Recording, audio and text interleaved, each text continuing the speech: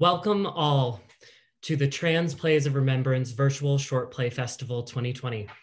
My name is Joe Michael Rezes, pronouns they, them, theirs, and I am the director of the festival you are about to watch and your host for this evening. Back in July, a call for submissions went out for short plays written by trans playwrights to be featured in a live stream format. Purely readings, nothing more, and related to the Trans Day of Remembrance, broadly construed. Plays were chosen and curated by Ohio University student Luke Woodward into 3 nights under the themes of coming of age, trust, and world making, which overlap spectacularly, as you will see tonight. The Transgender Day of Remembrance is a day meant to honor and memorialize those in the trans community facing anti-transgender bigotry and lost to such violences. The origin of the Transgender Day of Remembrance was in 1999 by Gwendolyn Ann Smith as a vigil in tribute to the life of Rita Hester, a Black transgender woman. In remembrance of Rita and the many Black, Indigenous, and other people of color within the trans community lost this year alone, we gather the next 3 nights to remember, yes, but fundamentally to resist. Through making art in coalition, writing, collaborating, crying, breathing, and existing as a conglomeration of nearly 30 artists, the Trans Plays of Remembrance Festival has made work that moves beyond the sheer corporeal need for transgender representation in theater. We have connected across airways that we now open up to you, fellow members of the trans community, allies, and audience members who may have stumbled your way here into this space tonight. We refuse to mourn our lost trans siblings on any terms less than joyful ones. The motto of these next few days reads as follows: let us remember transgender stories in our past, our present, and our future. Remembrance does not begin with death. We offer ourselves, our lives, our work as proof that memory refuses linear temporalities. Tonight, you will be witness to 2 plays under the theme of coming of age, with a talk back to follow with the artists and representatives from transgender student organizations. As a content warning, tonight's plays contain mentions of suicide, depression, and disordered eating, as well as indirect allusions to transphobia writ large. Please, live tweet, share, post about this festival as it is happening using the hashtag TPOR. Again, that is TPOR, meaning Trans Plays of Remembrance. Connect with the actors, applaud, share what you love, and show your support. Also, visit our website below, transplaysofremembrance.weebly.com, for more information about our team, the cast, the playwrights, and social justice organizations brought in by each member of the festival. Peer-to-peer payment apps are listed there as well, and you should always, and I mean always, tip trans actors, writers, and performers all of the time. Without further delay, we first present our first play of this festival, Audrey Quo's Every Story is a Love Story. Enjoy.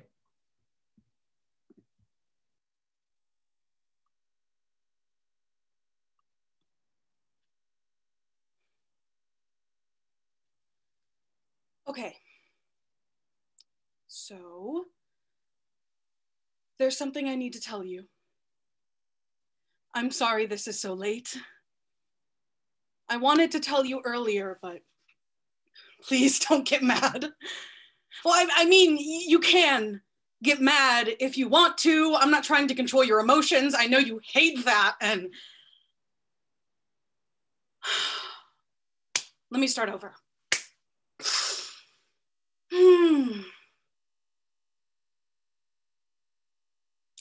Jess,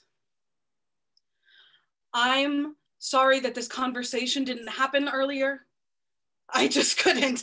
And it's not that I don't trust you. I really, really didn't want you to think that it was your fault. Why would I say that? Why would I say that I don't trust them? They're going to think that I don't trust them. Don't plant the idea. Oh, this isn't working. This is bad. I should just go. I should just, I don't know, just. They won't want to see me. They're going to tell me to shut up. Okay, no. Oh, come on, Alex, you're being ridiculous. It's Jess. Of course they'll want to see you. Look, Jess, I know you didn't expect to see me like this, but at least now you know you're right. We can communicate with spirits. You can talk to spirits. How cool is that?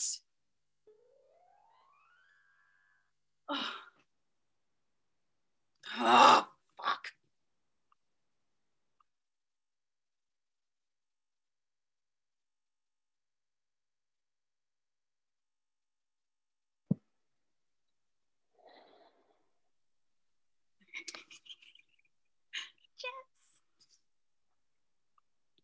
Jess.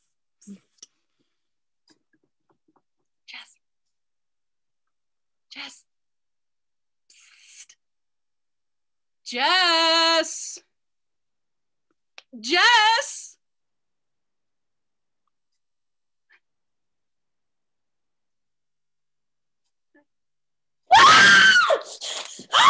Hey!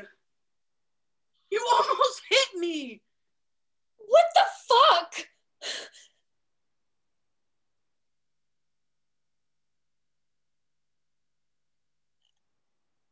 Alex.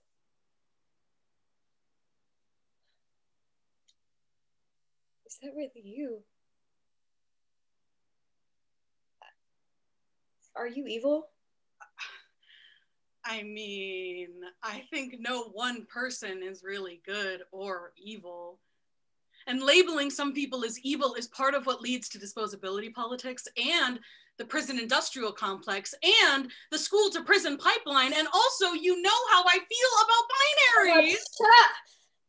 You know what I meant. What are you? How?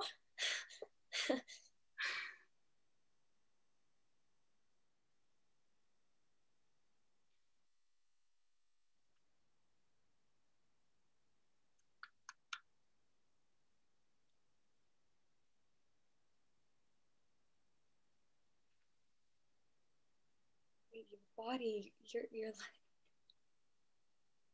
you're like here. How come I can touch you?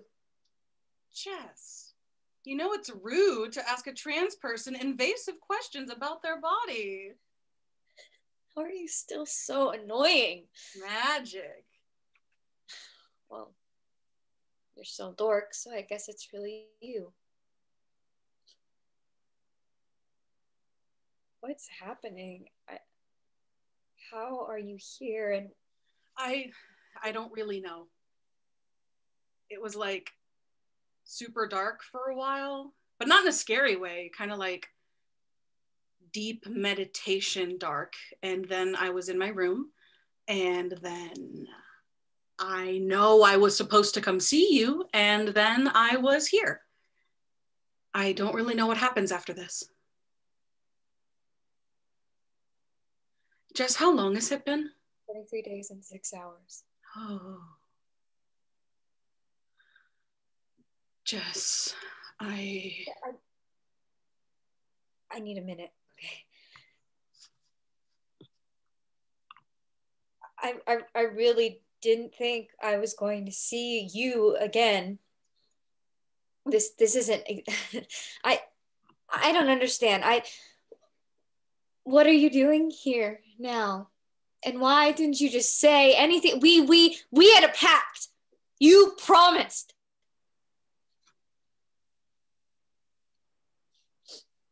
You promised me.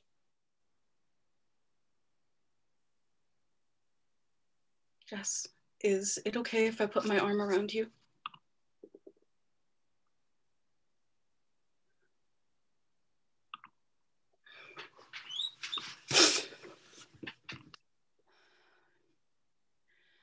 I'm sorry that this conversation didn't happen earlier. I know I made a promise. I know we had a pact. And I couldn't. But I think I'm ready to explain now. Is that okay?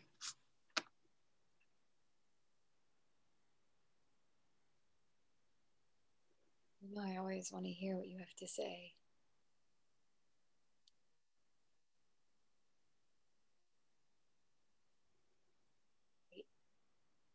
Why are you wearing shoes in my bedroom?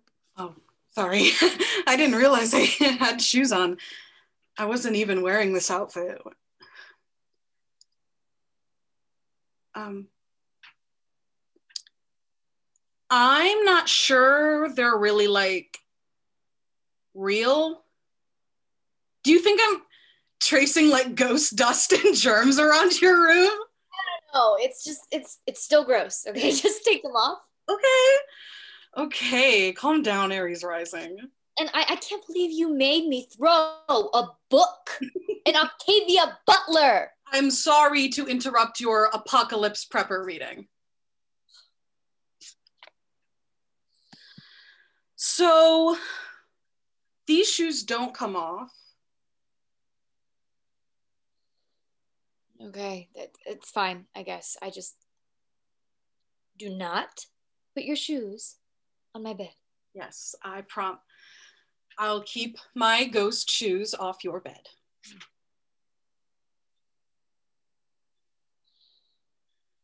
Jess, I owe you an apology. I'm sorry that this isn't easier and that I left without saying goodbye. I was just so scared. And I thought you'd try to talk me out of it. These last few months, I really wanted to stay. I tried, but I just couldn't anymore. And I think I didn't even know how to talk about it. And I'm sorry I died. I mean, I'm not sorry. I made a choice, but I'm sorry that you have to deal with this during your senior year. I wanted to watch you graduate and I really wanted to take you to prom. I found this cool sequin binder that matches this bow tie that I got you. And I even had this plan for getting around the dress code. You know, I wanted us to have a special night because you deserve that. And I know I'm letting you down, and I know you're gonna say that it's not even about some stupid dance, and then get mad at yourself for saying stupid because you're trying to be better about not using ableist language, and then ask me to help you say impeccable with your word, and then we'll finally get to the dance, and you'll be like, focus, Alex, that's not even what's important.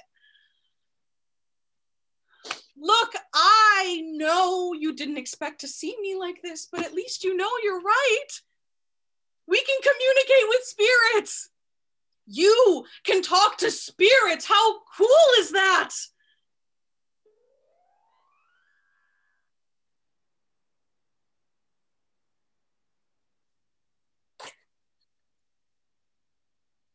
You practiced that last part, didn't you?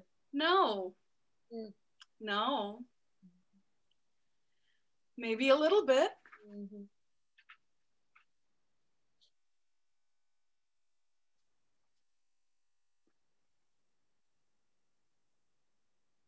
Alex, I wish I had known. I mean, I knew, but I wish, I don't know, I'm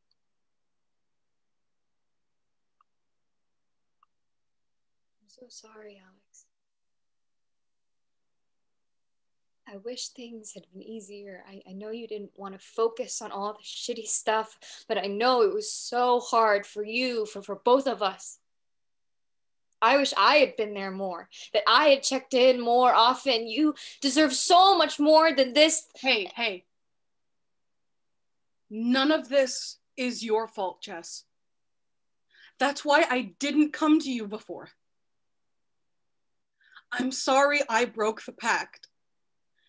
I didn't want you to think it was your fault if we talked, and then I did it anyway. I want you to know it wasn't your fault, Jess. There's nothing you could have done that anyone Well, I guess if I could control everyone, there are some things that would have helped, but it was never on you. You were always there for me. And you made the time I had so much better.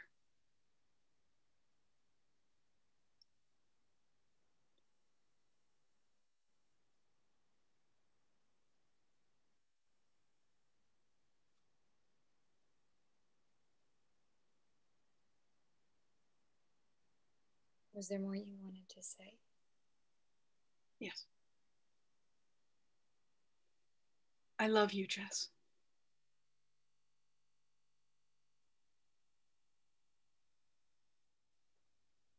No.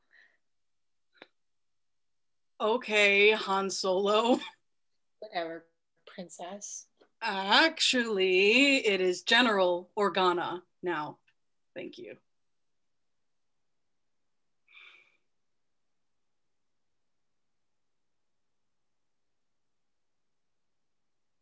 You broke a promise, Alex. I never thought I'd have a reason not to trust you. I know. I'm sorry. How have you been? Well, not great. I mean, I lost my best friend. I don't have a prom date, and now my mom keeps asking me how I am, like, every day. You know, like, I'm here for you, Jessica. Tell me how you're really doing. I care about you. She keeps telling me that she loves me, and I don't think that Asian parents are even supposed to do that. Your mom used your name? Yeah, and she's been trying with my pronouns too. It's pretty wild. I think my therapist might have yelled at her. Oh, I have a therapist now, which is cool, I guess. She's a queer brown woman, and she like gets what I'm saying, and I don't have to like explain all the vocabulary around ace stuff. They were having all these groups at school, and my mom thought it would be good for me to have someone else to talk to.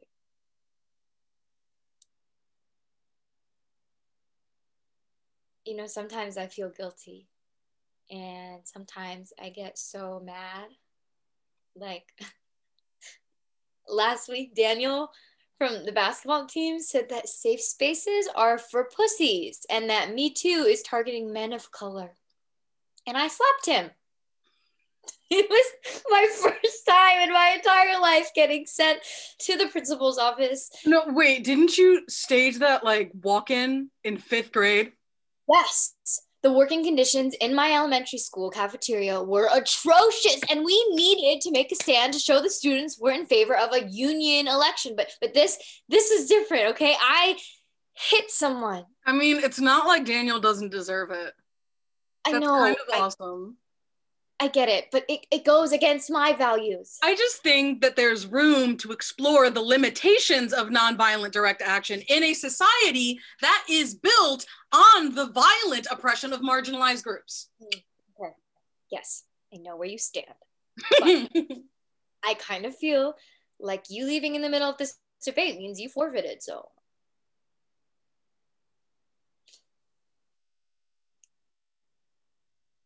Anyway, so I got suspended, but Miss K advocated for me and got it down to a day. But it was all so weird. Like I don't even really know why I did that or what I'm supposed to be doing. Like, how can I go to class and study and then go to band practice and mock trial and soccer and all these things I used to do, and I don't even know what the point is anymore. And then I have to talk about my feelings all the time, and sometimes I don't know. I don't even know what I'm feeling, and it's so much talking, and none of these people are the person I actually want to talk to. I'm listening, Jess. I'm here. I know, but for how long, Alex? We don't even know what this is. What if I blink and this is just a dream and you're not even really here? How long do we have? Well, I'm here right now. And you know, time is a Western capitalist construct. Just be serious for like 2 minutes. You fucking left, Alex. You left.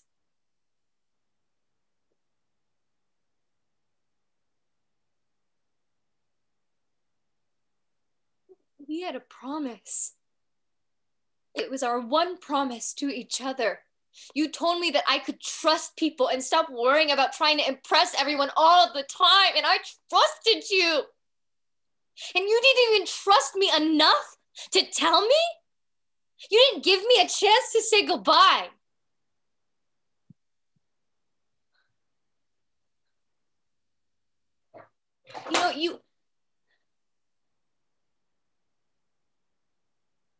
I would have respected your decision. You think I would have turned you in? You owed me that much. I didn't even get to say goodbye. You promised me.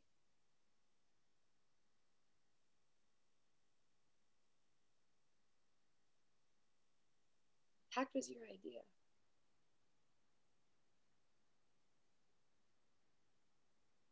I'm sorry, Jess.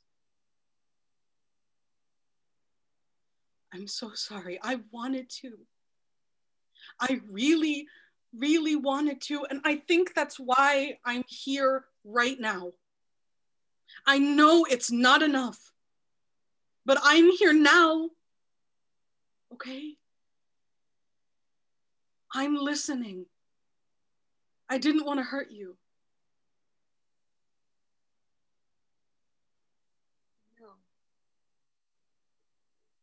I know this isn't about me, that you would never hurt me on purpose, but it still hurts, okay?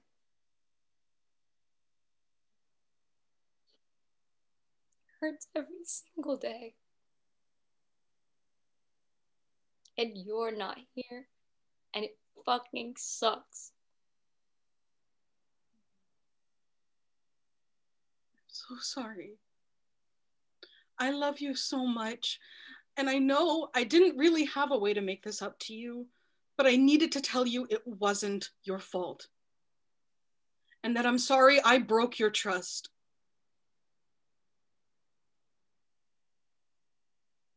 I know you love me, but you were my only. You were my best friend, and you ghosted me.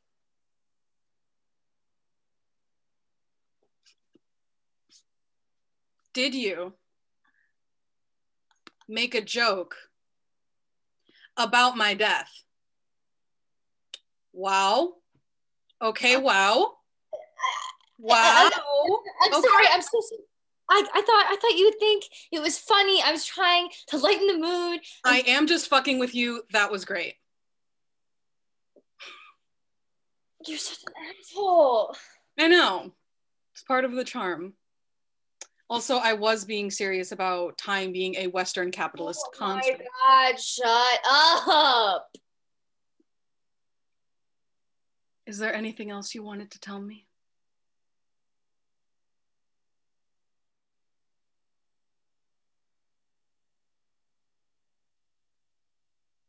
Okay. I'm glad you were able to tell me how you feel. Thank you for that. And there is something else I have to ask you. What is it? Make sure they use my name, okay? And I don't want this to be a tragedy. If you tell people about me, when you tell people about me, don't make me that sad trans boy who killed himself, okay? I don't want to be another hashtag. I was alive, Jess. Make sure they remember that I was alive. Can you?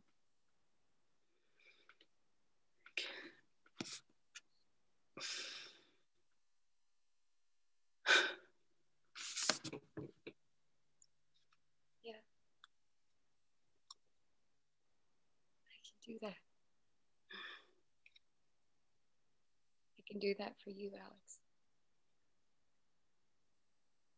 We'll remember your name and your whole story.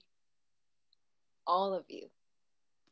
This weirdly wholesome Latinx nerd who was always trying to do card tricks and pull eggs out of the ears. And never stopped trying to make me smile. Who taught me how to make fideo and loved books and brought flowers to school librarian.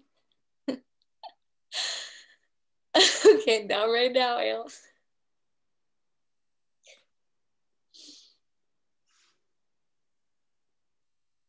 I'll tell them about the time you rescued a baby bird. Like you were some character out of a 1950s family show. Except not nice in that too polite to disrupt a white supremacy way, but actually truly a kind-hearted human. And how you stayed up all night making sure that little bird was super warm. I'll tell them. I'll tell them about Alejandro Marco Franklin, this magician boy whose name was 3 first names, which is totally fine. It's totally fine that your name is, it's fine. And how I, who was a nerdy, hot, but shy overachiever, who was always worried about the future and... Wait, you have to tell them that I was hot too. Like really, really hot. Really? You know how I feel about lying. Asshole! Tell them about my beautiful curly locks, at least. Yeah, I guess you do have good hair, okay? So I'll tell them how I met my best friend, great hair, who was also my first love and my first dramatic queer breakup. This tender, beautiful boy who taught me how to slow down. Who taught me that every story is a story. Thanks, Jess.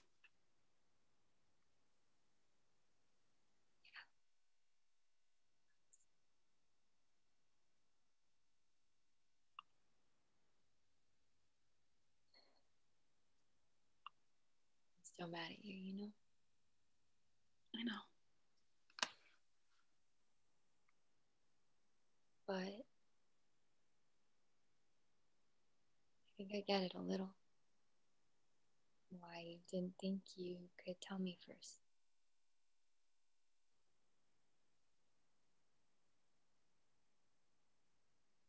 I still love you. I know.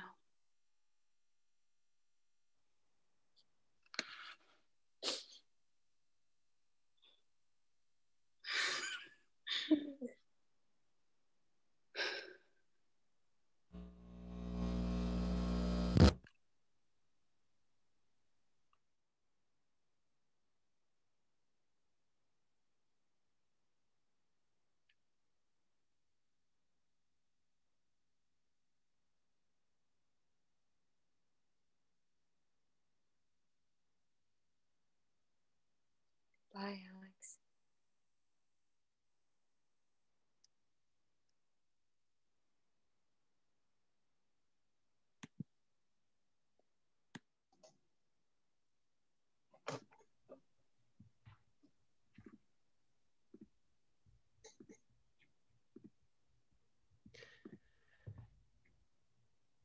Thank you so much for watching our first play. Every story is a love story. Up next, our next play is Adrian Price's Worship, and our talkback to follow immediately. Thank you.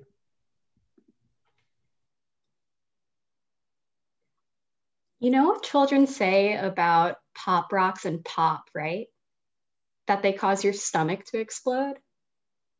I used to be so scared of eating pop rocks and soda that In 6th grade, I wouldn't drink anything with bubbles, and I wouldn't touch any kind of candy. And then I got scared that there may be traces of Pop Rocks in my food, that somebody might have smuggled them in surreptitiously, that my drink may have been tainted by the faintest traces of carbonation. So gradually, I stopped eating anything. For 2 weeks, I secretly fasted. Soon, I uncovered this hidden jewel, a smooth, incandescent lapis lazuli buried in my guts that just got shinier and shinier the longer I went without eating. I hoarded this jewel, twirling it inside of me where no one could see, and I felt so smart, so cool, so powerful. But since the change has come, and the world has been transfigured before my eyes, I think about that girl and I see you were so scared and so sad, and you were never a girl. And I just want to grab you with both my hands and make you look me in the eye and hold you and say, I am a genius. Genius. I am a philosopher of my own peripatetic school. School. I care neither for right nor wrong. My conscience is nil. Nil. My brain is a conglomeration of aggressive versatility. Versatility? There are people of varying depths and intricacies of character. Character. But this is none to compare with me. With me.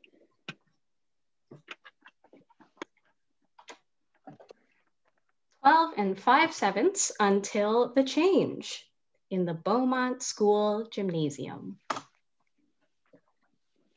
Not fair, Grace. I eat lunch with you way more often than with my 4th period friends. Oh, plus, I have like a multifaceted personality. I can talk with you about X-Files and with them about Dawson's Creek. And what do you care about the drugs that I do without you? First of all, Rose, it just hasn't escaped my powers of observation that you are only eating lunch with me today because you are trying to make Jessica Visconti jealous after your explosive fight in volleyball practice yesterday. Second of all, I was not denigrating you and your recent pothead proclivities, but the pointlessness of mind-altering substances in a preternatural intellect such as my own. Why are you talking so weird lately? As Rose was walking away, something happened that changed the course of everything. Cassandra. I had known her since she dropped in once to chess club a year and a half ago, but something about her was different today.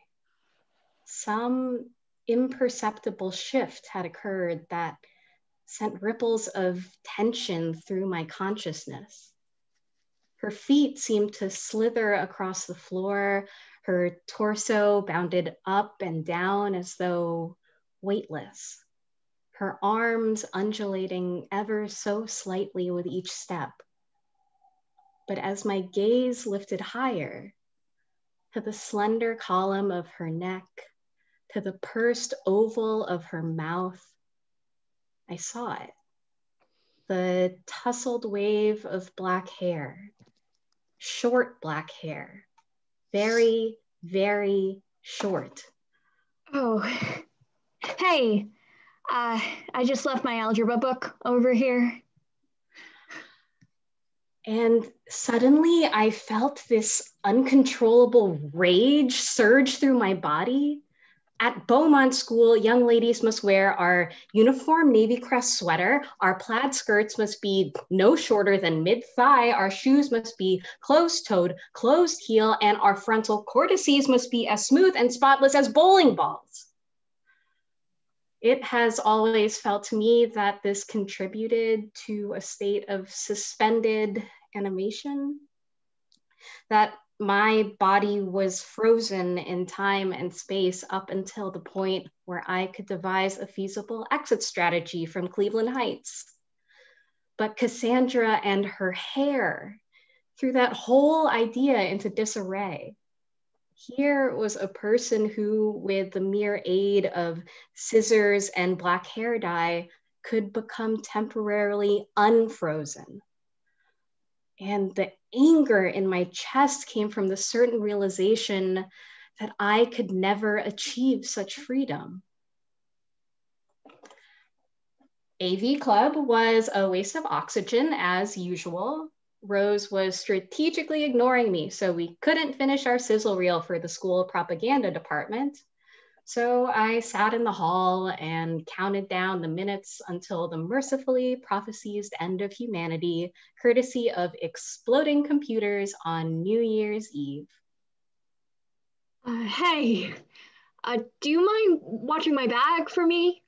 Just till second period is over. For the love of Lucifer, Cassandra was wearing a powder blue short sleeve button down shirt, untucked, and baggy khaki pants. It was a matter of milliseconds before she got 86 from school for decimating the uniform policy. I felt that rage rise deep in my chest again. Yeah, sure. I like your look. I thought you might. And there it was, a red and green Jansport backpack, slightly worn on the bottom with a lanyard on one zipper that read Camp Arrow Rock 1998. I've never wanted to touch something so much in my entire life. But I willed myself to bounce a tennis ball I stole from the gym. 1,000, 2 1,000, 3 1,000, 4. For the first time in my existence, my brain stopped. My thoughts went quiet, and there was just this urge, the drive, the fire, zip, open, grab, pull, feel. Hey, human turd bucket, get your grubby fingers out of my backpack. I wasn't. I didn't. I thought you were a goody-goody, but you're not even good. You think you're better than everyone because you use big words. Do you know why people use big words? Because they have nothing else going for them. Stay out of my shit. Wait, please. I didn't mean to, Cassandra. My name is Cass. Cass? Since when? And since when am I the kind of person who looks through someone else's shit and...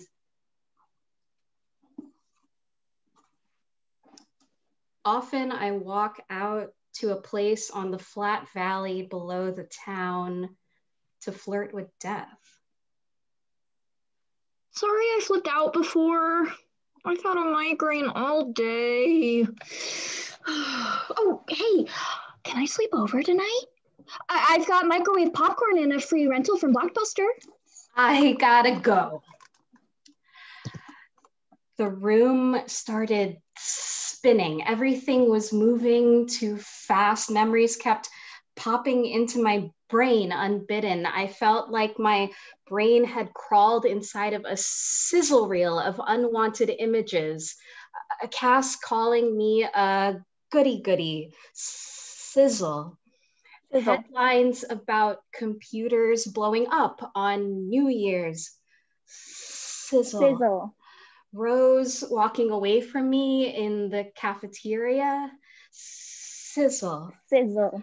The day the driver walked towards me, stopped the bus, and got up from his seat, sizzle. Sizzle. I couldn't move. I had no choice. Sizzle. Sizzle. Sizzle. Sizzle. Sizzle.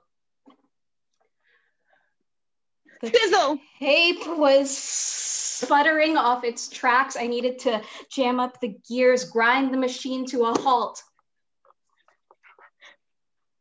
Cass's book.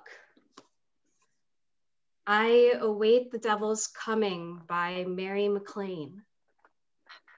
A memoir written by a 19-year-old girl from Butte, Montana, published in 1902.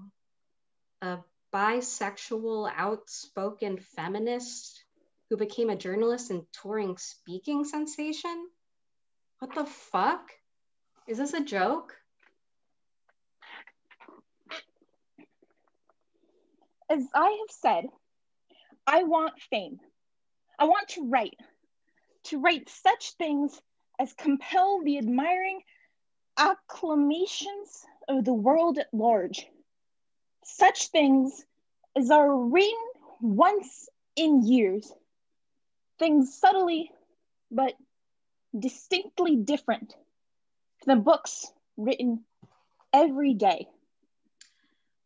There are few things that annoy me so much as to be called a young lady. I am no lady, as anyone could see by close inspection, and the phrase has an odious sound. Let me writhe and falter with pain. Let me go mad. But oh, world full of people, for the love of your God, give me out of this seething darkness. Only one beautiful human hand to touch mine with love. You are superb, devil. You have done a magnificent piece of work. I kneel at your feet and worship you. I stayed up all night reading. I couldn't stop. Mary McLean reached through the pages and tore the desperate, impassioned words out of my own heart. I needed to talk to Cass about this immediately. It didn't matter if she was pissed off at me. This book fused us through a bond deeper than any I had yet known.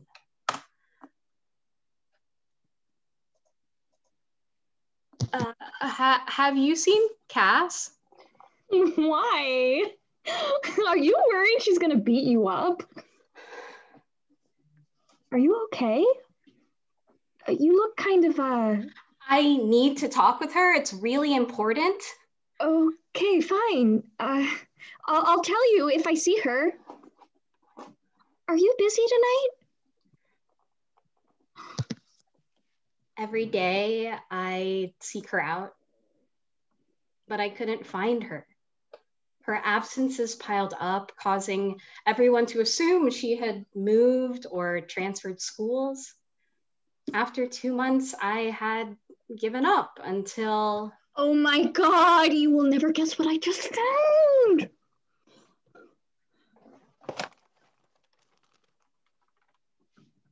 Missing, Cassandra Roberts. Date of birth, April 3rd, 1984. Missing date, October 5th, 1999. Missing city, Cleveland, Ohio. Case number NCMC 794331. She was last seen leaving the Beaumont School, wearing a powder blue button-down shirt and khaki pants. This is impossible. What the hell are you doing? You wouldn't understand. Talk to me, please. What is going on with you lately? I'm trying to be your friend, but if you ditch me now, I'm giving up on you.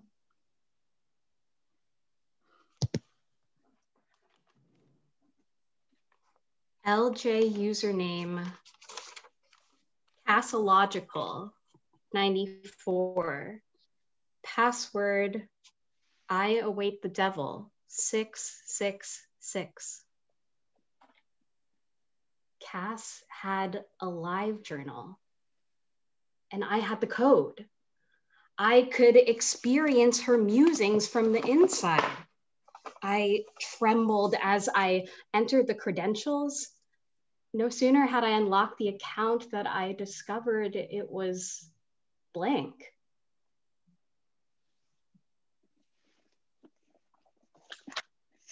I think my style of writing has a wonderful intensity in it, and it is admirably suited to the creature it portrays. It hit me with force and veracity.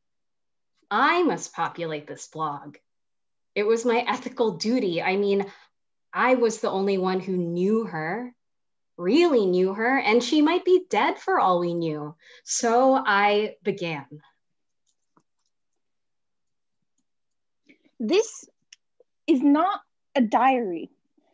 It is a portrayal. It is my inner life shown in its nakedness. I began with quotes from Mary McLean's book, but then I started adding in my own stories, real life wisdom about school, Rose, what happened on the bus, even my connection with Cass. The words tumbled out of me in a vibrant, alive, uncensored voice. I wrote with fury over the next few months, and I began to see comments bloom beneath my screeds.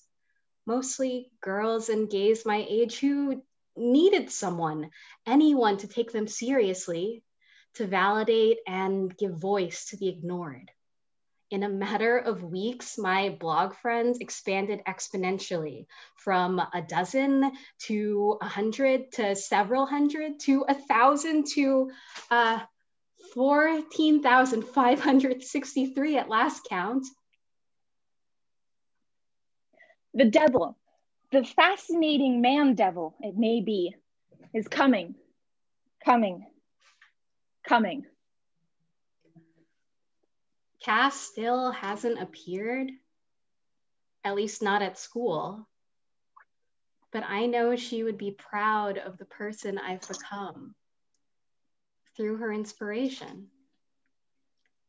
In a minute and 23 seconds, the clock will strike midnight, and the world as we knew it will crumble before us. But I'm not afraid of the future, because whatever happens, I know that I'll be in charge. 10, 9, 8, 7, 6, 5, 4, 3, 2, 1.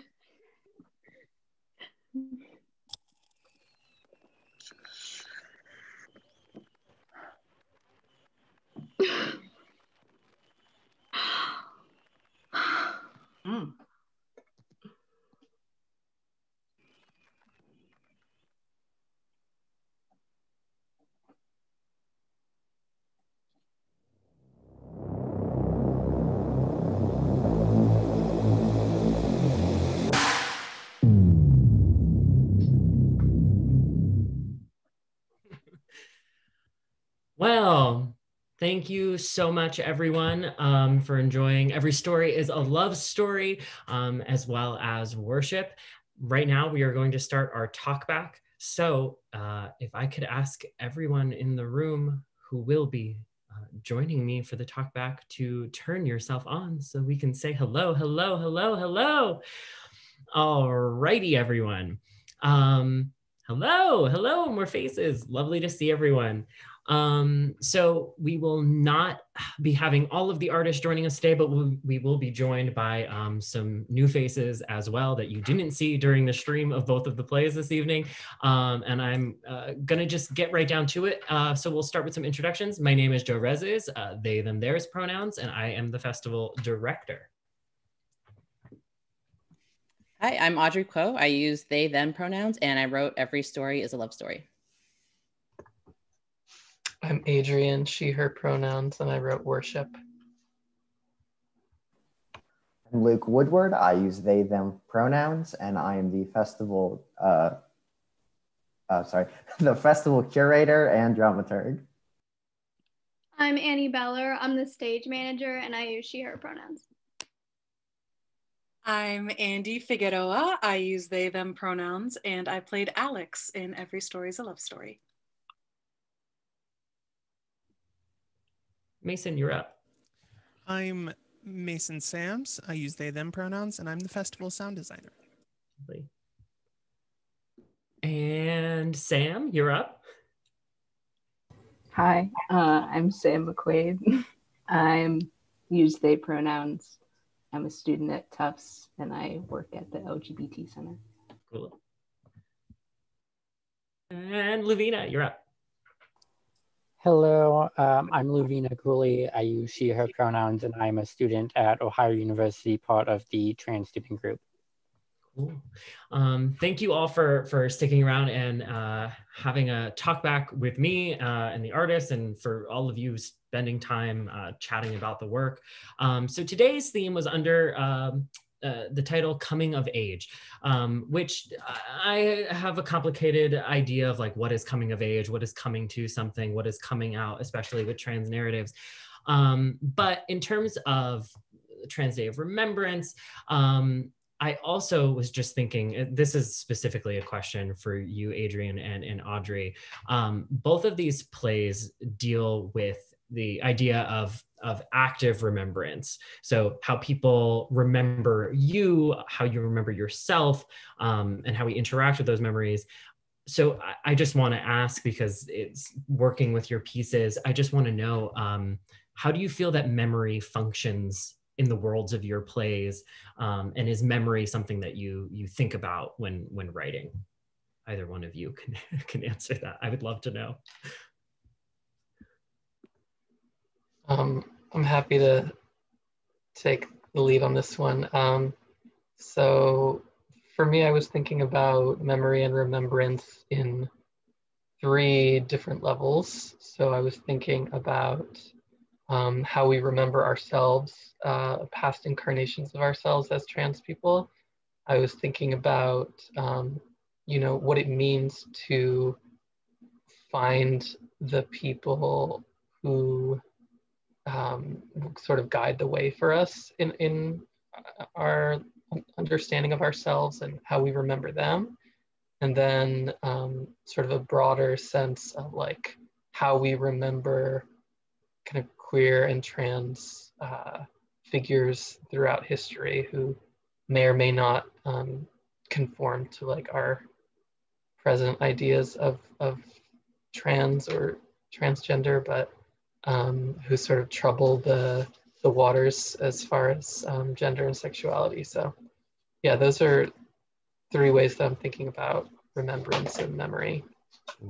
And Adrian, there's something that you're talking about, past incarnations and who is guiding us. And we talked a lot about that in rehearsal, specifically something that manifested, and I know we talked about this in a meeting too, but something that manifested was this idea of the blogger and who is our guide in life, in the past, the present, and the future, and the way that we we kind of manifested that in a Zoom reality of this play, was looking at multiple camera angles and multiple versions of self, and this compounding action that's happening in terms of memory. Because then in a lot of ways, AC Doomlau, who played Grace, was able to maneuver, kind of guiding a younger version of self, but also multiple presences at the same time, which is just wonderful. Audrey, thoughts on memory? Yeah, sure. I think it was interesting when you asked this question, because I think parts of both characters are drawn from my life and me. And the piece about Alex being so concerned about being misgendered and death came from when I was doing a lot of direct actions. And I remember thinking, like, I am afraid of being hurt, but also I'm afraid of dying and then having people like fuck up my pronouns in my obituaries. And it was like such a weird thing to be like, oh, I'm not worried about dying, but I am worried about being misgendered. And so what is that to carry, just thinking about our deaths so often as trans people? And I think also the idea of the memory of trans folks, when non-trans people think or write about us, it's like, it's not our lives, it's our deaths. And so for me, this play is about what is the moment before that, and how does each of us want to be remembered, and what would it be like to be able to tell that back to someone who's holding that for us? Like, I actually had friends who I was like, part of my safety plan is like, you have my phone number, you know my birthday, so you can get me out of jail. Also, you need to go yell at people at my funeral and like change my obituary if that happens. And then I think the other pieces are, I started dancing in the past year, so I've been thinking a lot about trans embodiment and also the body as an archive of memory. And so what it means as a trans person to reclaim our embodiment when there's so many narratives about what our bodies are or mean, and we are so often denied agency, whether it's through medical care or legislation, or like students having to go through administrations, or like the dress code that Alex mentions. So reclaiming that embodiment, and I think it's so important the way that Jess and Alex try to touch and reach that embodiment and that tenderness. And there's also the body memory of their intimacy, like the rhythm of their relationship and the way that they connect with each other and know what the other person is going to say is part of how we remember our people. Is like, what does it feel like to be in space with people? And I think that's true now too with like the pandemic. Like, when we miss touching our friends, we miss like the rhythm of being in space and feeling the way our energy interplays. So thinking about like, what does it mean to energetically with our bodies remember our loved ones is really important to me. I mean, always, but also really particular in this moment. Well, that actually brings me to my next question, which was both of these plays, the coming of age narratives, right? We like you were both saying how memory can exist in these moments of tragedy, can really exist in these moments of hurt and pain. And that's, I think, in a lot of coming of age narratives, that's where the focus normally goes. And I just want to attest to, as a director of these two pieces, just how much sheer joy are found in each of these pieces. Consistently, just aesthetically, in the interpersonal relationships between the trans characters as they communicate. And I'm just wondering, where do you two, both of you, see joy in creating collective memory for trans folks and trans artists? That's my question. Where do you see joy fitting in? Like, how integral do you think that is?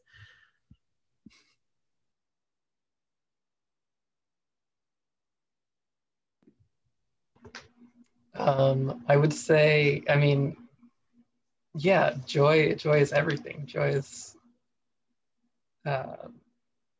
so necessary. It's so vital for our like resilience and resistance.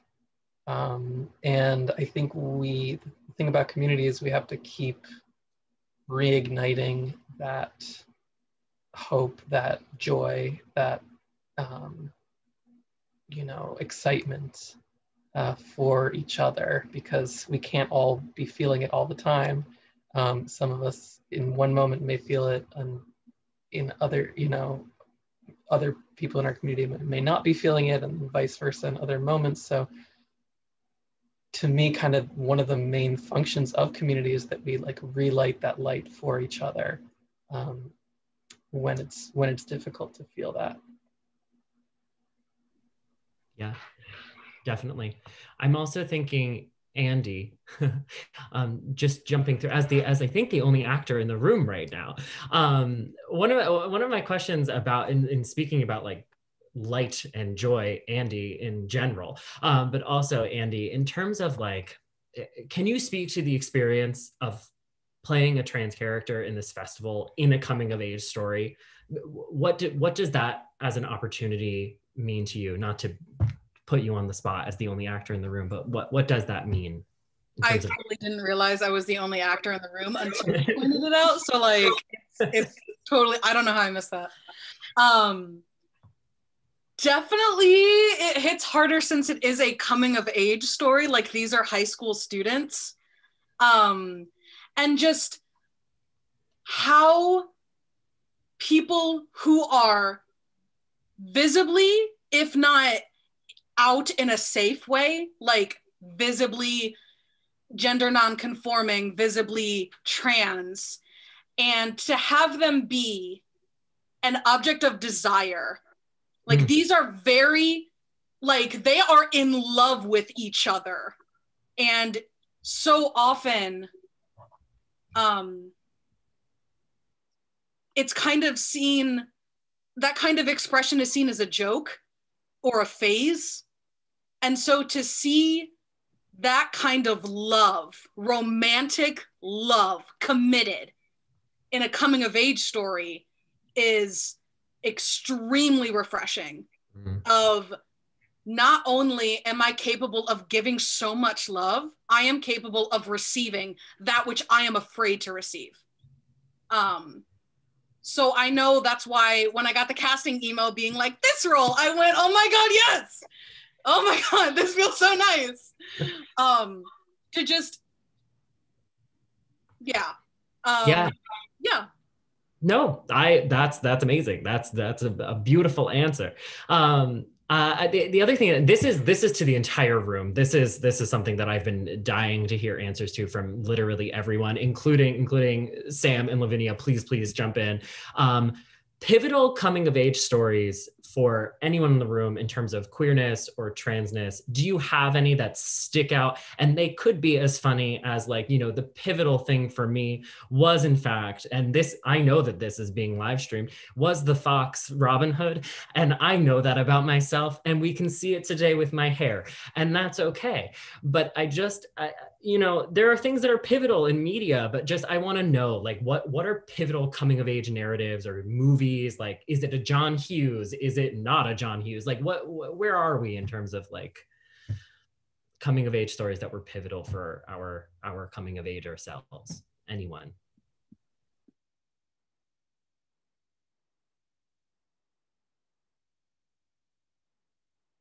The cogs are turning. We just don't have the words yet. The cogs are turning so quickly. So, not so much of my own story, but there's a book. It's from this book called All Out. It's a collection of historical fiction trans stories. And there's one that takes place at Y2K, like the night of New Year's Eve. So reading and teching these plays, for very obvious reasons, sent me back there. But that it's just these two people in love, and that's it. That's the story. They're scared that the world is going to end, so they're best friends and they confess their love to each other, and they're like, well, but like it's that simple thing, even in the Fox version of Robin Hood, where you just see interactions between people that are relatable all through the rest of your life. That's so true. I'm moving on to, look at my pen is falling apart. I'm so excited, my pen is falling apart. I also have a question in terms of, you know, coming of age stories. I feel like as a trope, as a genre, becomes so formulaic, and I think we sometimes forget the realities and the harshness and the joy, but the realities of what it means to be young and queer, young and trans, in school. And I think that speaks to I don't know, just the presence of Sam and Lavina in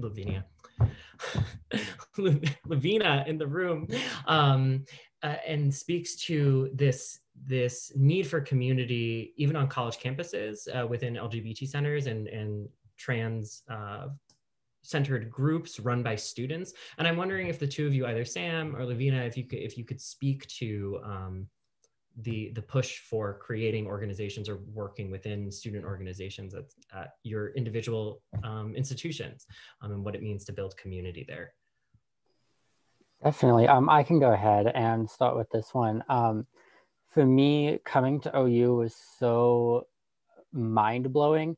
I went to a super small high school, so like I was out, like I went all out. I wore a dress to my junior prom. It was terrifying. Because I graduated with 30 other people. It's a super small town. It was awful. But coming to OU, there's such a positive, like, queer community I've found. Like, even just going to the center and just like, sitting down and doing my homework, I didn't realize how much like internalized transphobia I was still dealing with until I was able to be out and open and like truly myself. And I didn't have to worry about people misgendering me. I didn't have to worry about being called the wrong name or anything like that. And so it's so important to be able to have those spaces like that. And like now that I'm working with the center, I'm able to create those spaces. And so I'm not just a part of them anymore, but I'm creating them. And it's that community building, I think, it's so important to helping people increase their self-confidence and their self-esteem, and being able to come from maybe a darker place in their lives to being able to like be a little bit more hopeful for the future. Thank you for that. Sam. Yeah, everything that Lavina said.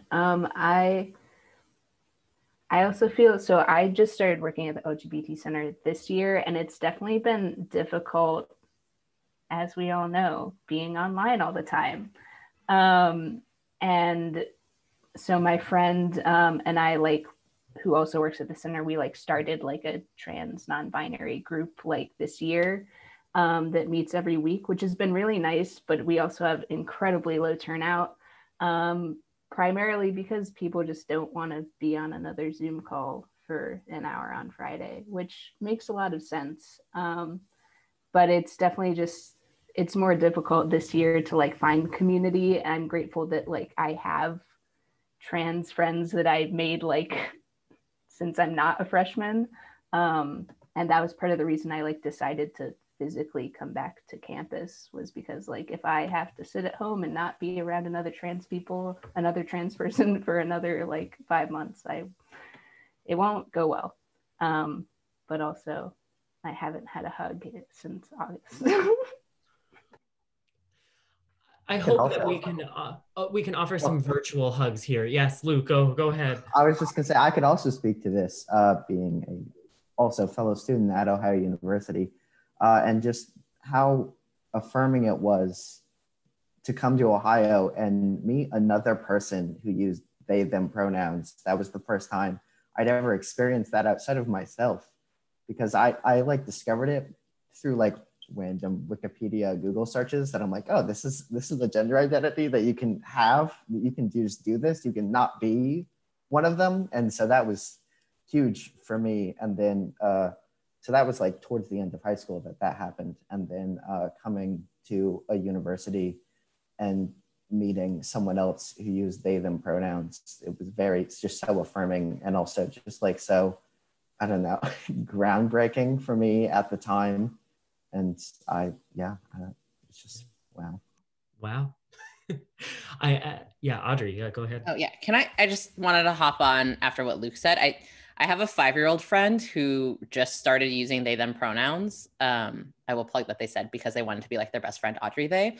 But at first I was like, this is so cute, I love it. And then like a week later, I was like, now I have to cry for 3 hours thinking about what it would have been like for me to have an adult use they, them in my life. And I was like, I am not ready to think about this. But like, even when you ask the question about trans and queer coming of age stories, I'm like, I don't know from my own childhood and like what is between childhood and adulthood, teenagehood, like there wasn't anything there. And I'm an old compared to some of y'all. So I'm just like, it's amazing to see how much there is now and also still want so much more. I mean, like, I was watching a bunch of trans shorts recently and there was so much content. And I was like, this is a problem that I love to have, is like, I can't even get through all of this. And so I'm going to skip some, and to just have that abundance of narratives. And I just want that for everyone, is like, don't be the only queer and trans person in your life. Like, have other people on campus. Like, I just want so much.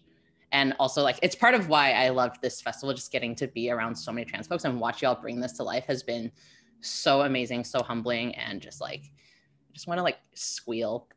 So I'm going to mute myself and do that. And also, sorry, Joe, I keep talking. Keep going, Luke. Luke, go ahead. Going off of that, going back to the question of like trans or just like coming of age stories that speak to you and your transness or queerness. I wrote the question and I didn't have an answer prepared, and I'm just still like thinking about it, and I'm like, nothing really like super is like sticking out to me and coming to mind. And I think that kind of speaks to just the lack of those stories. Like if they exist, like a lot of the time it's more of a metaphor for just identity and or like otherness in general. And so like, I don't know, I'm just really hoping that maybe like reading the plays for this festival and choosing the plays for this festival, it was just, again, just so affirming and just so wonderful to see so many specifically trans stories, and like from all different like walks and genres for like, I mean, we have 3 different themes for each of the nights, because like we have just so many, a vast variety of plays. And like, I really just hope maybe like that this festival could be that coming of age story for someone. So yeah. And I also, thinking about coming of age more broadly too, it's just like something that I any of the plays in this festival could fit under any of the themes. And I touched on that at the beginning of tonight, but the intricacies of our individual lives in the worlds that we're creating within our plays, like Adrian, I'm thinking very specifically about your choice to set this in Y2K, right? Like right at the turn of the millennium. Like that is, I don't know any stories of trans folks or any type of coming of age story from 2000. I've never heard of that. And as many plays as I have read, and we all have read, I don't think I have. And it was just so breathtaking to read your work and read Worship and see something so period and set, and creating this archive, this collective like trans archive through this piece is incredible. And I just, maybe just if you want to speak to why Y2K, why 2000, and any particular reason? Yeah, I think part of it was I wanted to go back to a moment where it felt like it was going to be the end of the world, and then it wasn't. I felt like that would really resonate in our current situation. But also there was just that intensity of that moment. I mean, I was somewhat younger than the characters in these plays at that time, but I do remember it, and nobody knew what was going to happen, and like, you know, what's this? The computers are going to malfunction. Nobody like understood what was happening, and so there was this fear and you know, this intensity, and I thought, you know, if you put any story in that kind of pressure cooker, it's going to, you know, give it another layer of, you know, emotional, you know, resonance. So, yeah. Well, now, aren't we just discussing so many things about coming of age? I'm so excited. I am aware of the time though, and I would like to just open this up for any questions that any of you have for each other. We have students in the room who are currently organizing. We have the playwrights. We have an actor in the room, a stage manager as well. We have everyone in the room. So if anyone has any questions for each other, I want to open this up to the group. Playwrights in general too, if you want to chat with each other, that's fine. But it really just, whoever wants to ask a question, ask away. Any burning questions? Any thoughts? Anything? Even comments. We can just throw around compliments if that's something that we would like to do. But if we don't have anything else, oh yeah, go. I'm sorry, yeah. Please. I did want to shout out Andy. I thought your performance was brilliant, so engaging. I really didn't know what to expect of, this whole Zoom play situation is still so relatively new, and I've only seen a few examples of it, and you were so great at just like pulling us in right from the beginning, so that I was like, oh, we're in a play now. Okay, this is happening. And you really, kept us riveted through that piece. So thank you for that. Definitely. I'm gonna go cry, but thank you. Oh my goodness. Well, this is actually, I think this is a great transition, speaking of fabulous actors. So for everyone out there, I thank you all for being here and staying for this talk back. We will all be in touch, stay in touch, keep watching the festival, keep emailing and texting and being in the chat. And everyone is invited to the final talk back on Wednesday as well. I would like to remind everyone watching as well before we go to please go visit transplaysofremembrance.weebly.com to learn more about each playwright, actor, and activist we have working on this festival. There are, as well, you'll find links to learn about community organizations and mutual aid funds brought into the festival by each artist and team member, little buttons next to everyone's name in the cast and crew of this festival. There are nearly 30 amazing artists and team members who came together to create this festival. Please, if you're watching this live stream, hire them. These are amazing theater makers creating incredible work in the virtual format and beyond. Please look up these amazing artists and get to know them and get to know their work. We would like to thank the Ohio University Division of Diversity and Inclusion, the Lesbian, Gay, Bisexual, and Transgender and Women's Centers, the Tufts University Department of Theater, Dance, and Performance Studies, and the Tufts University LGBT Center for their continued financial support and for making this festival as accessible as possible in the virtual format. Thank you all so much for being here for our first night of the Trans Plays of Remembrance Festival, and we will see you for 2 more nights of this exact same shtick. 2 more nights of this, 2 plays, some special performances, some conversations, some transformative justice workshops, some talkbacks. We're gonna have a great time. 2 more nights, and we hope to see you around 7 p.m. EST every single night. Thank you so much. Joe, are we allowed to compliment you before we go? I mean, you can, but you don't have also to. Can you sleep sometime? Just a suggestion. But I just like screaming compliments at Joe. Just your tenderness and your brilliance, and I think watching you, I've learned so much, and I love our shared love of magic. Thank you for being a glitter theater homo. Yeah, it's just been amazing to watch, like everyone on the crew, but just to watch your work unfold. This is my first play, and I've learned so much, and also just love how squishy everyone is. I'm gonna squeal again, so again, I'm gonna mute myself. Thank you, Audrey. All right, everyone. Good night. Fair faring. See you all tomorrow evening. Goodbye.